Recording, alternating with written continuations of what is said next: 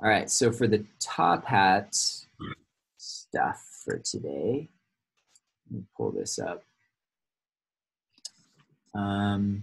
Okay, so here I've got my questions. Let's just kind of jump into the stuff that we covered earlier in the week, like output contracts. And if any of you want to, feel free to do this right now. I'll give you 30 seconds, and then we'll go over this one.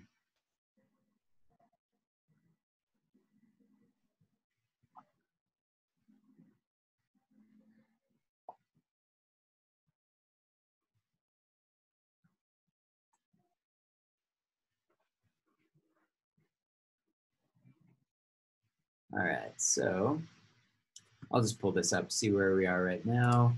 And as the title insinuates, output contracts after all, we're going to say that this is a valid output contract. Now, under general contract law, this wouldn't be valid. Why? Because you need specific numbers for the amount, the quantity. But the UCC, again, it falls under the UCC because tomatoes are goods.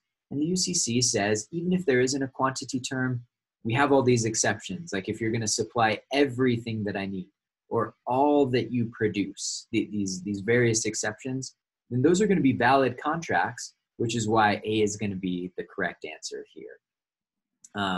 Now, we could add some complexity to this. Hillary planted 2 acres of organic tomatoes. Bernie agrees to buy all of the tomatoes. Now, let's mix it up. Let's say on the exam, I say something like, wink, wink. Maybe Hillary has a bumper crop year. Instead, normally she can produce 50 bushels, whatever a bushel is, 50 bushels of tomatoes off of her 2-acre farm. But this year, instead of 50, she produced 5,000 bushels of tomatoes. Does Bernie have to buy all of those tomatoes? Well, if he's buying them by the bushel, you can see this is quickly going to bankrupt Bernie in this hypothetical situation. And so if I polled you, I think you'd all be able to say, no, like Bernie's probably not going to have to buy all of those tomatoes. Why? Because this was just an abnormal year. Normally, every year before this, she's produced 50 bushels, and now it jumped up to thousands of bushels. Like that's just crazy, unreasonable. Hence, Bernie isn't going to have to buy all of those. Again, if in that scenario, he's buying all of the tomatoes, but he has a per bushel dollar amount that he has to buy. It could be that Bernie just said, I'll pay you $10,000 for all the tomatoes that you grow on your 2-acre farm. And again, every year, Hillary's produced 50 bushels, but this year she produces thousands. Does Bernie get all of those tomatoes for the flat rate that he paid Hillary? And again, maybe not. Like look for weird things. Look for abnormal years on this. And then you can say, like, we'll allow the parties to renegotiate in those situations. All right. So yeah, let's go to the next, unless there's questions on this one. Okay. Next one then. All right, Brother Hales. All right, it's time for me to get a farm because I really do actually want a farm. So I purchased 5 acres of land, a tractor, a hand trowel, like one of those little, that's going to be useful on a 5-acre farm. And I hire a farming consultant. Which of these purchases fall under the UCC? Sometimes we call this the UCC 2, but just the Uniform Commercial Code. All right, you got 30 more seconds.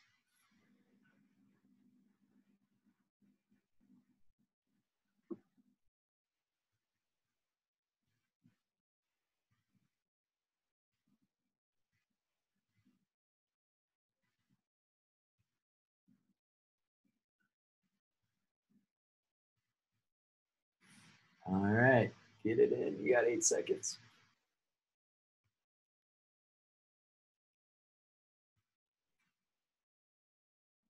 All right, so 6 of you got it in. that's cool. All right, so let's go through these. Does everything fall under the UCC? No, you didn't pick that because we've got some services and things mixed in.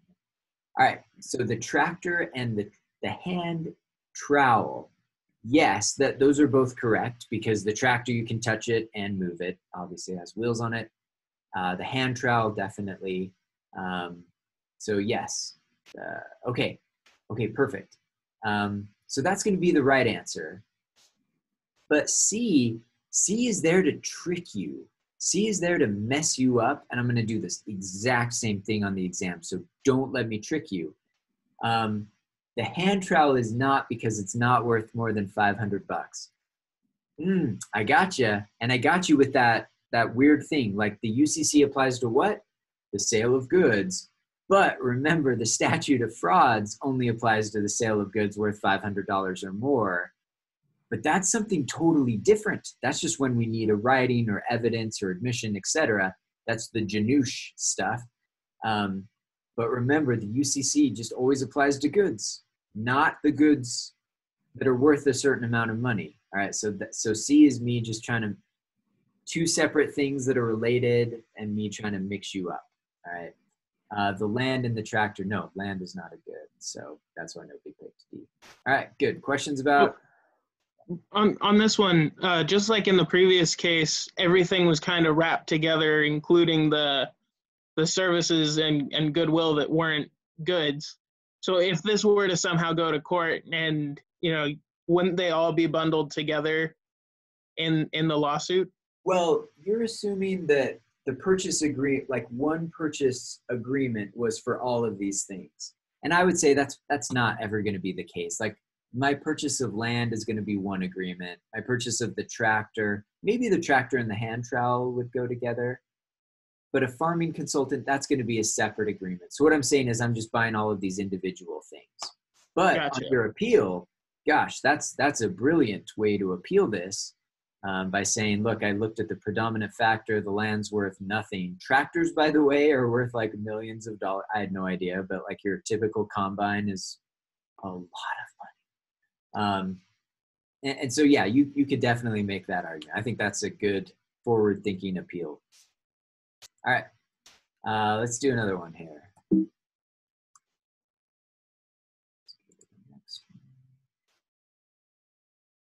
Okay, all right, so now this one's kind of tough. All right, so the MFO, that stands for the Merchant Firm Offer. So which one of the following is an example of the Merchant Firm Offer rule? Let me tell you before you get going, the Merchant Firm Offer, if it's a merchant and the merchant says, I'm going to hold this offer open for a certain amount of time, then that's valid. Now, under general contract law, that would have never been allowed because there's no consideration. This is just me out of my goodwill saying I'm gonna keep this offer open for a certain amount of time. And this one is tough, but pay attention because a similar question is on the exam. So, all right, go ahead. And I'll read. No, I'll let you read these. David owns some apple. I'm going to read it because some of you aren't on. You can't see it. So David owns some apple trees and wants to sell all of his apples. Joe, a neighbor, owns a grocery store and signs an offer that states, I'll pay you $5,000 for the apples. This offer will be good for 10 days. Okay. B, David owns peach trees and wants to sell his peaches. Jill, David's neighbor, who is a massage therapist, signs an offer that says, I'll pay you $400 for 30 pounds of peaches. This offer will be good for 7 days. All right, C, Carl offers Philip, a farmer, 20 grand for his land. Let's just scratch that. That says land. UCC doesn't apply at all. All right, D, Jacob offers Joseph 3 grand to install an alarm system. After writing the contract, Joseph agrees with the terms and signs it. And then Joseph installs the alarm system and gets paid by Jacob. All right, take a couple minutes, seconds there and pick which one is the merchant firm offer rule. This one's tough. It's still close though. Oh, sorry. I have to hit that. There you go.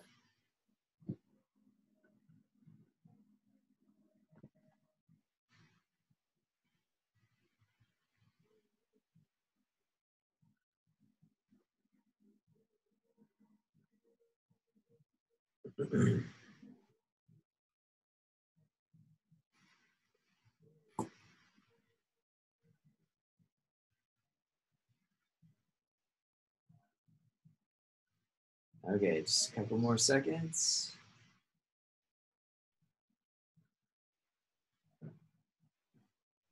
All right, let's see what we got here. Okay, so everybody picked A. That's great.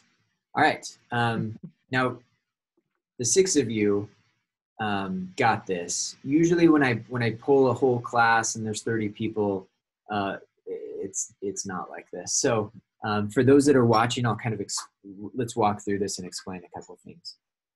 All right, David owns some apple trees in his backyard. Is he a merchant? No, he's just got some apple trees in his backyard. But the key thing to remember with the merchant firm offer rule is that the merchant can be either the buyer or the seller. In this case, the merchant is the buyer. Remember, Joe is the neighbor but owns a grocery store. Is he a merchant of apples? You bet. They sell apples in every grocery store that I've ever been to in the entire world. There are always apples there. So, yeah, I'll pay you $5,000 for the apples. The offer is good for 10 days. Wrote it. It's got the letter.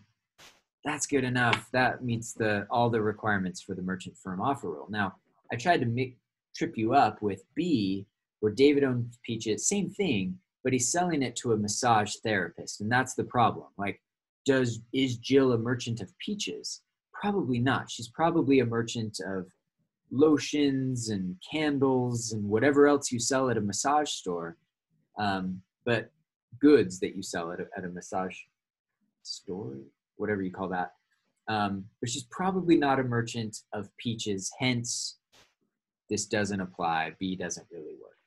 C, we scratched off the list really quick because that deals with land. D, lots of people fall for D, not you guys obviously, but D is just your contract. There's no merchant firm offer here at all. There's no offer to keep anything open. It's just an offer. It's like an offer and acceptance and consideration. That's it. There's no firm offer, even though you could call an alarm system goods and etc. But again, scratch D because it's just a completed contract, no firm offer. So awesome, good job. Questions on this one? On this one for B, if those peaches were to be used as an ingredient for one of her massage oils or whatever, would the merchant firm offer then apply? Yeah, it absolutely could. And in your appeal, you're going to tell me all the reasons that she really is a merchant of peaches, and get creative because yeah, she rubs squished peaches over people. Gross. All right, I've never been to a massage therapist, and the thought frightens me. Like I don't want anybody touching me. All right, so let's move on before I vomit. Okay. Oh, good one. All right, this is the Coke one that I promised last period. So, all right, you've got a minute. Go for it. It's open.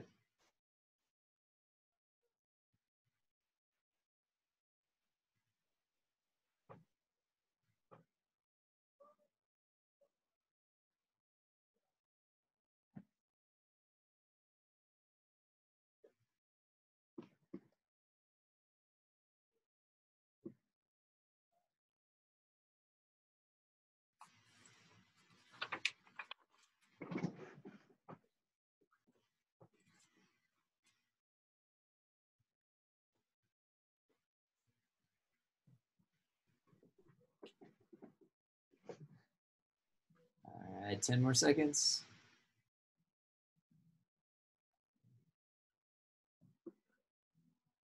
All right. So let's see what we got. Oh, one last minute entry. Perfect. Okay, so yeah, I can tell you're a good group here right now. So I'll come back to A, but remember in this scenario, BYU Idaho, let's say BYU Idaho starts following the wicked lead of BYU, and we start selling Coke on campus at BYU Idaho, right? Anyway, okay, whatever. So we do it, and when we order it, we get 500 cases of what we ordered, or sorry, half of our order is what we ordered. The other half is some garbage named Coke Zero or Coke Zero Sugar, whatever it is. All right. And they can't fix it. They can't get us 250 cases of regular Coke like we ordered. So let's jump down to B. So let's talk about why the wrong answers aren't correct, because I think sometimes that helps people learn. Is required to accept all of the soda, but doesn't have to pay for the Coke Zero. All right, this is like, what are we calling these people now? Karens or something? This is Karen's response. Like, you sent me the wrong thing. Sorry, I just got sassy too. You sent me the wrong thing and I'm keeping it for free. All right, like your mistake, I'm keeping it. All right, this is not the right answer. Like, this is not the legal answer. You don't get free stuff just because somebody else made a mistake. So you don't get to keep it. Now, you may get damages, yes, but it doesn't mean you get damages plus you get to keep the wrong. Anyway, that's the wrong answer. All right, so let's move on before I say anything else about that. C, must reject the entire shipment. Just throw that one out right now. What do you mean you have to reject the entire shipment? Half of it is what you wanted. So we're not going to make you reject everything. You get to keep, like, this makes sense. You get to keep the right stuff. All right, and then D, will have to look to state common law for a remedy because UCC doesn't cover sales of that wicked brew. This is like the stupid answer, and I just make fun. By the way, I grew up in a family and in a home where Coke was basically as bad as cocaine.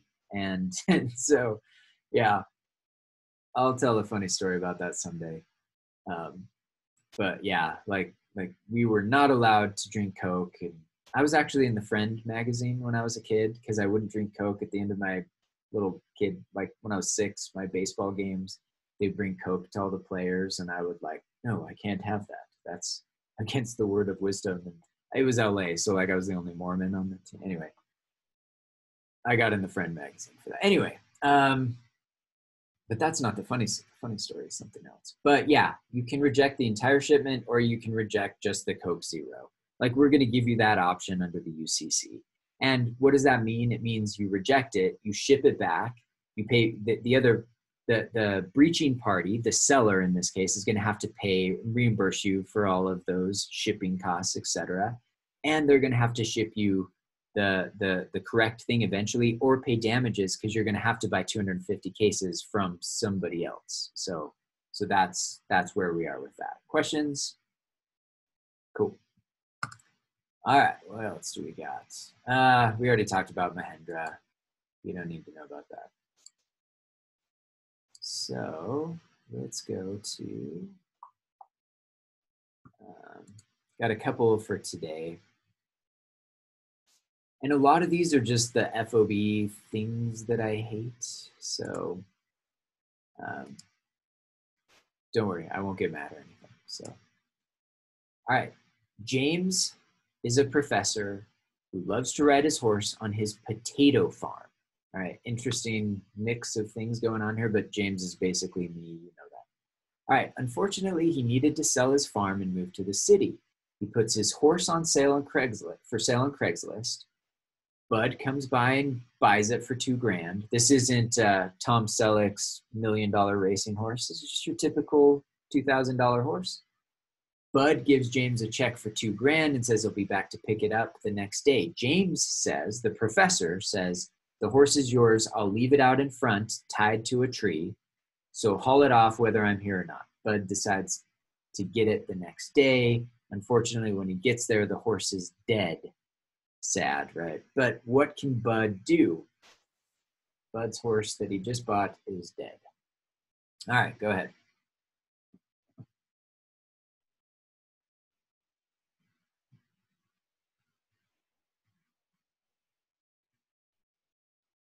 All right, just a couple more seconds. And all right, that's good enough. Let's see what we got. All right, so yeah, most of you got it. The correct answer is going to be A. Let's talk about this first. He's got to hope that he got insurance on that horse because, yeah, it never left James's property, but James tendered delivery by making it available to him. And things would change if James was a merchant of horses. If if he was, then this becomes that example of the furniture store, right? And if James is a merchant of horses, then the risk of loss doesn't pass until Bud actually picks up the horse and carries it away under the UCC. But because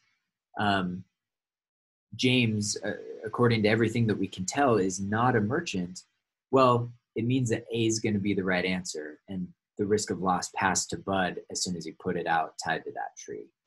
All right, and that's why B isn't correct. Now C, sue James. I guess you could, but you're going to lose. I wouldn't pick C. And then D, make James give him a comparable horse. Again, it doesn't matter because A is the correct answer. So yeah, that's why A is correct there. So good. Questions? Moving on, let's do some FOB codes. So, all right, Jim's in Orlando. He purchases a moo from Scott in Salt Lake. The contract says FOB Orlando. The moo is stolen in transit. The loss is suffered by. So where's the risk of loss? Go ahead. Give you 30 seconds for this one.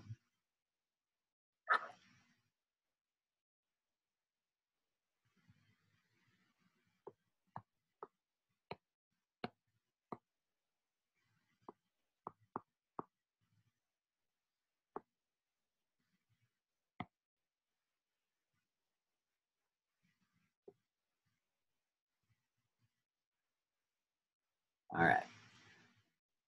Couple more seconds. All right, let's see where we are. All right, so everybody got it right. Now, I'm going to do this mostly just for the people at home that are still trying to figure this out, watching this at a later time. What we've got here is, this is basically what I taught you to do in class. The injury, the damage occurs here somewhere in, what did I say, Lubbock, Texas. Yeah, that's where my parents are on a mission. It's a horrible place. Well, it's ugly. It's beautiful in its own way. It's beautiful on the inside. I'm saying. Okay, so it's destroyed here, and the risk of loss, because it hasn't, remember, Scott's over here in Salt Lake, Jim's over here. Because the risk of loss hasn't jumped over this fence yet, when it's destroyed, Scott's the right answer. So good job, everybody. All right, so let's go to our next one.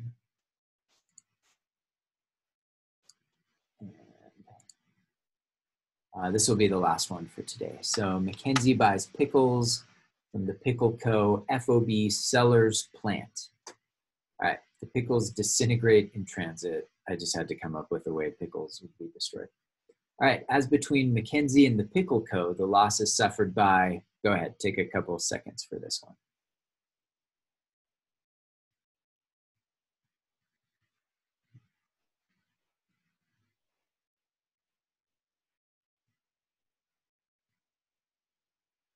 All right, so let's see how we did. All right, so yeah, you know how to draw things out. You're gonna be okay. The key here is just never pick UPS, never pick the carrier, never pick neither, and of course, Brother Hales. Like, don't. That was just because I needed a D option. So, so yeah, good. I think we've got all of that. So, with that, I'll stop sharing and stop recording. But does anybody have any questions before we wrap this up, the Top Hat stuff? Yeah, Brother House, what does FOB stand for? Maybe I just missed this, but I did not understand. It just means free on board. And again, that doesn't make any sense. Like, there's some old English history there that I don't know about and don't care about. Oh, okay. Thanks. Yeah, sorry. That's not much help, but there's reasons behind those words. I just know that's where you draw the line is the easy way to think of it. All right. Well, cool. Thanks, everybody. I will see you next week. Enjoy your weekend without an exam. We'll see ya. Hey, Brother Hills, real quick. Yeah. In regards to the appeals,